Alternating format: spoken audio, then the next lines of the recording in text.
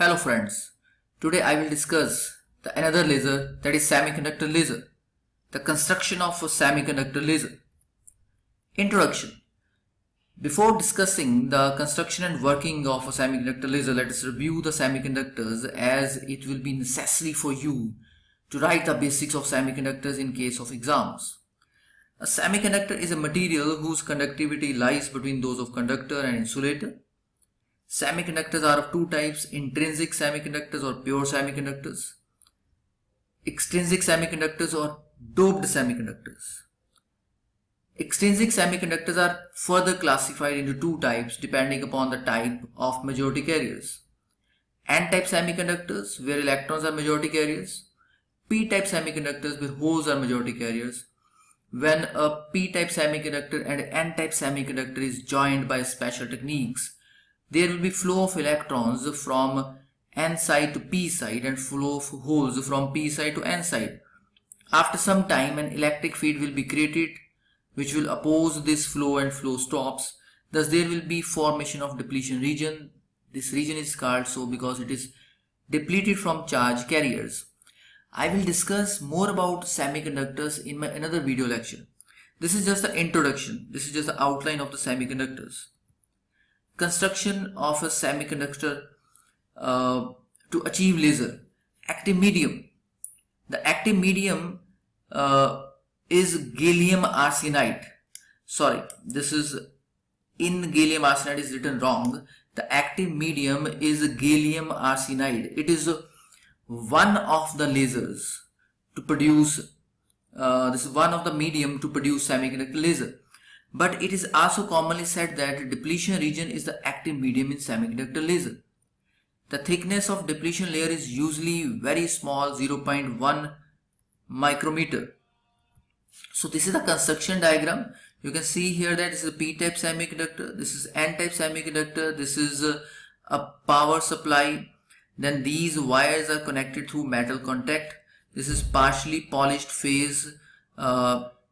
This is from here we will get the laser output, and from the partially polished phase will act as the optical resonator system. Pumping source. Forward biasing is used as a pumping source. The PN junction is made forward biased, that is P side is connected to the positive terminal of the battery and N side to the negative. Under the influence of forward bias electric field, conduction electrons will injected from N side into junction area, while holes will enter the junction from the P side.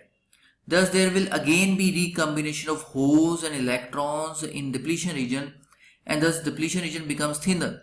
This working is same as a normal semiconductor, except that in semiconductor laser these are very heavily doped.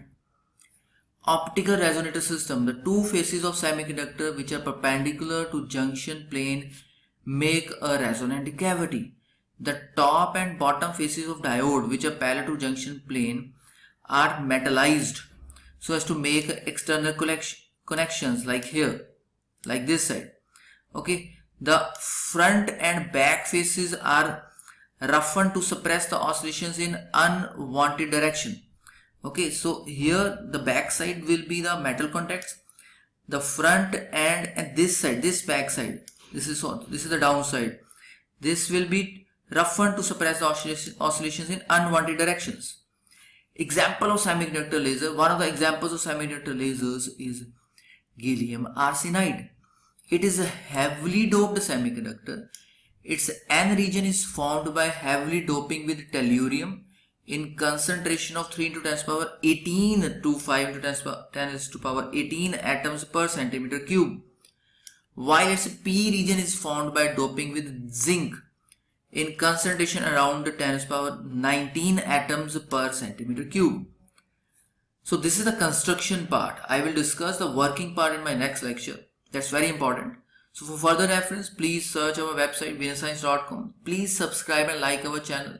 If you want laser ebook, please email winnerscience@gmail.com. Thank you. Thanks a lot.